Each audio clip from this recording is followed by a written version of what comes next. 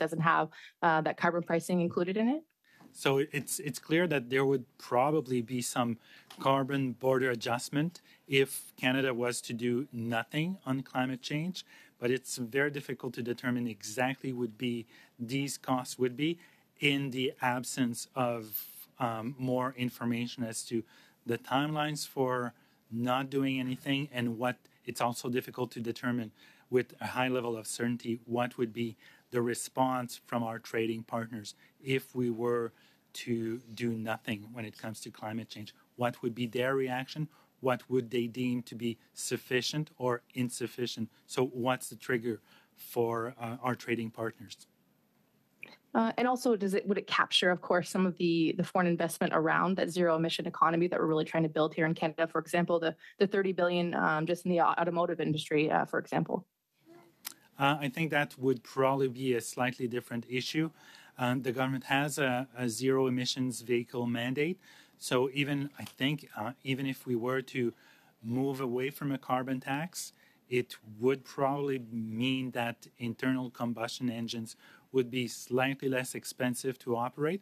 But given the mandate, there would probably still be a need for electric vehicles, given the zero emission mandate that the government has announced and will be putting in place. And how about kind of the net job increase as well around renewable energy, the automotive, the electric vehicle industry as well? Are there numbers to account for that as well? No, that's a whole different categories of issues. So the government has introduced a number of tax credits to stimulate green energy, hydrogen, and carbon capture and storage, and we have not taken or tried to measure the impact of these in terms of jobs and economic activity, because they're separate measures. And I mean, I just think about in general, if we didn't have some of these regulatory, pieces in our plan, do you think that, companies and corporations would have made some of these, deliberate decisions to move away from fossil fuels and into a more renewable and green economy? Just as an opinion piece for you? That's answer. Very difficult to express an opinion on that, given that companies' decisions to invest are based on a number of factors: the regulatory environment, the social environment, and so on. So this would be one aspect of it, but it's very difficult to express an opinion that takes into account only one aspect. Thanks very much. Mrs. Vignola, please. Thank you very much, Chair. Mr. Giroux, thank you for, once again, your impartiality in shedding light on these matters. My colleagues have talked about ArriveCAN several times, but there are other types of software that give rise for concern. I would like to table a motion despite the fact that and I know you for 5 or 6 years. I've got 1,500 questions to ask you. My motion is the following. I submitted it on February the 28th. You already have it in both official languages, and it relates to the expenditures for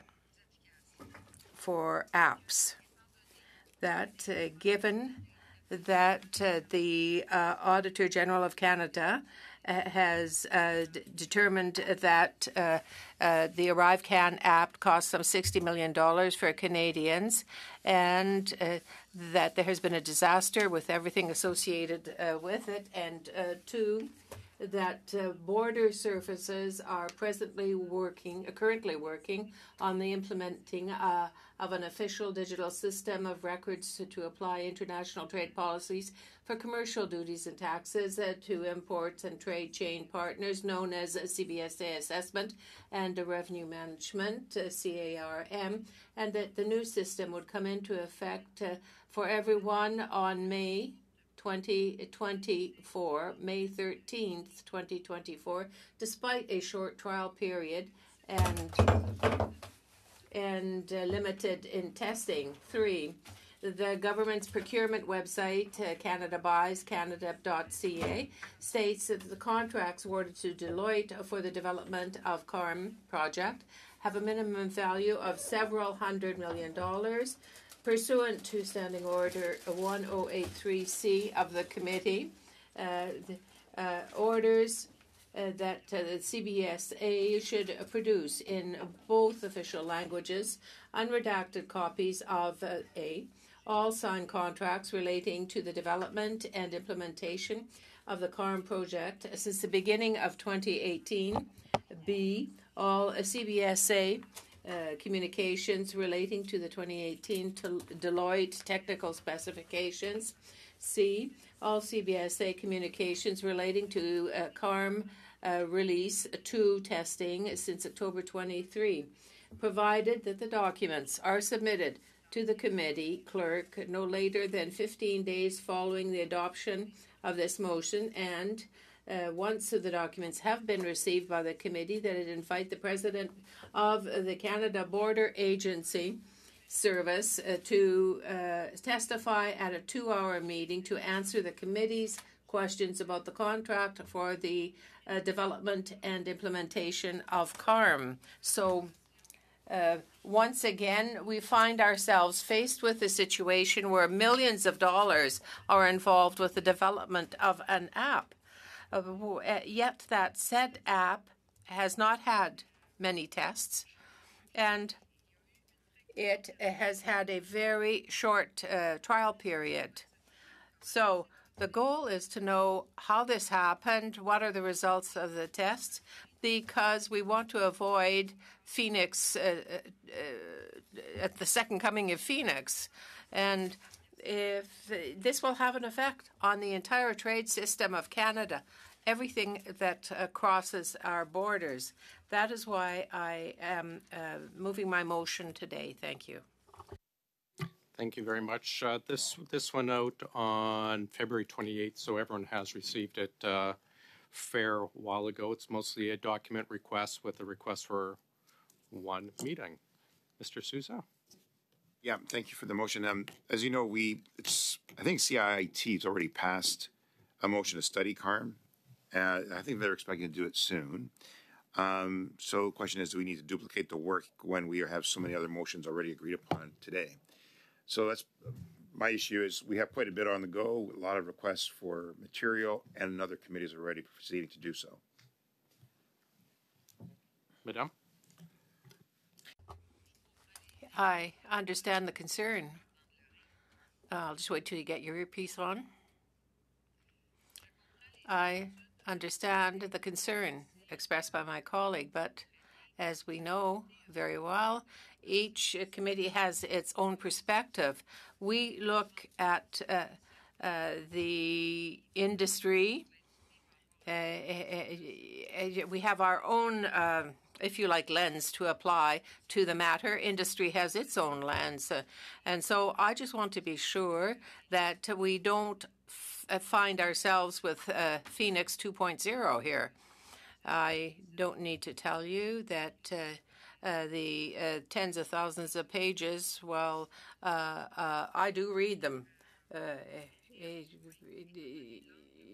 But given the perspective and given the lens that we bring to the matter, I think that the processes used by acquisitions should be proven to be direct, to be adequate.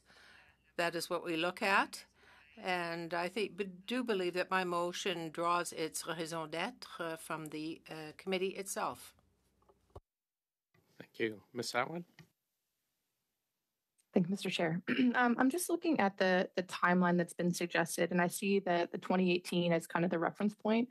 I'm certainly proposing perhaps a friendly amendment before an official one. If maybe that number could be 2010, because I'm aware that CBSA got funding for this project in budget 2010 to begin with, so it may be useful to look at from that starting point.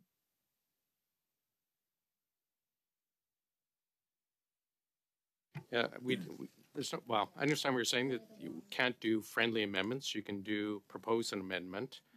I'd only offer up a concern that getting documents that far back is certainly going to destroy Ms. Vignola's 15-day timeline for the order production. Just a comment. But if you want to put through an amendment, we can debate that. Okay, Mrs. Block. I recognize that you have encouraged Ms. Atwin to consider doing something different. Will there be any debate on this amendment that she's proposing? No amendment's been put forward. Oh, okay. So we're on Ms. Vignola's motion. Ms. Atwin, I see your hand up. Yes, well, so I would move to amend so that under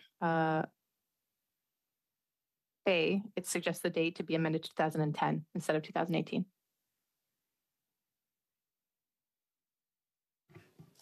Okay.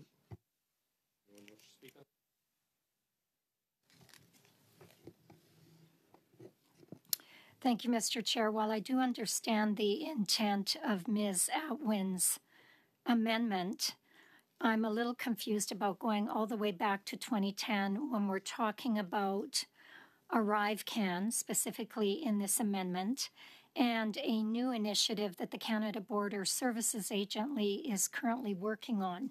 And I don't know what the timeline is in regards to when they began work on this project, but I'm not sure that it's useful to go all the way back to 2010 when we're talking about this new digital system that is resulting from some of the issues that we've seen at our border services agency. Thank you. Mr. Sousa? Well, I think some of the reasons that this is on the amendment. On the amendment, yeah. One of the reasons to do so is because the project that we're discussing, the CBSA Assessment and Review Management, known as CARM, has actually been ongoing for some time prior to ArriveCAN. And the development and the establishment and some of the issues that precluded it from coming to be may be worthwhile pursuing and understanding. And hence, we would pursue, or we would suggest we go back further to then identify more effectively what has been done in respect to it.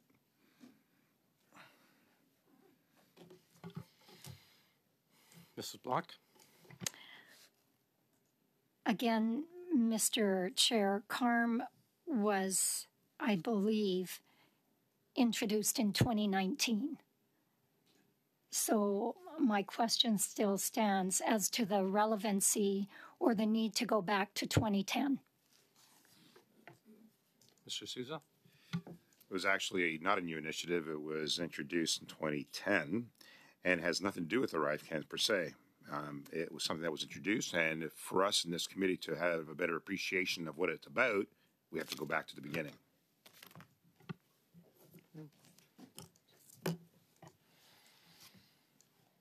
Okay. Seeing nothing else, can we vote on the amendment? Order, Mr. Chair. Yeah. Well, that's not a point of order. Okay, I believe the committee is being misled about the creation of CARM, but perhaps we'll take that offline. But everything that I'm looking on the Government of Canada website says it was introduced in 2019. Yeah, understand. I'm not sure if someone, well, I'll get you in a second, Mr. Backrack. I'm not sure if anyone wants to share that, but if it didn't exist before 2019, then I'll certainly make easy to get documents going back to 2010. Mr. Backrack, go ahead, sir. The amendment. That was going to be my point, Mr. Chair. The date is somewhat irrelevant. We're essentially looking for all the documentation related to the project, and I think going back further ensures that we receive all of the relevant documentation. And if there isn't any for those years, then it's not going to show up. I apologize for stealing your commentary. Are we ready to move ahead on the amendment? Just basically changing to 2010. Do we need a vote, colleagues, or are we just fine moving ahead on the amendment? Okay, we will do a recorded vote on it. Mr. Jahouri. Support. Mr. Baines. Yes. Mr. Sousa. Yes. Mr. Kuzmerchik. Support. Ms. Atwin, Support. Ms. Cousy.